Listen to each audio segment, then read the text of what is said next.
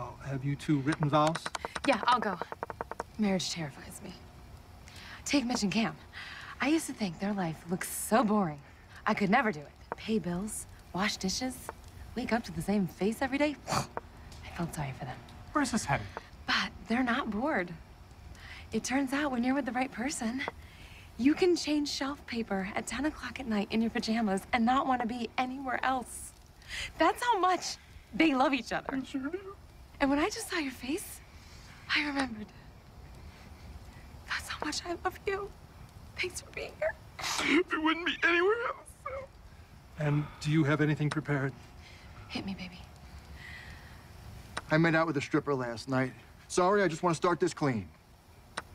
I made out with a bartender an hour ago. You're not just saying that to make me feel better, are you? Back me up, didn't I? She totally did. He was hot, too. He was very good looking. Nice. Well, that was different. Who's got the ring? I do. In a moment.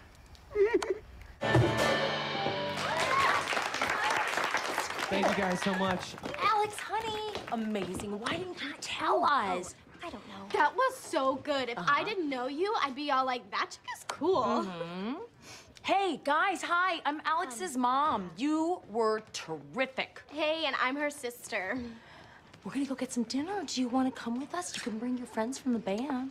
No thanks, we're actually going out, and I have a ride home, so I'll see you guys later. Okay. Oh my God, sorry about that. Did she just apologize for us?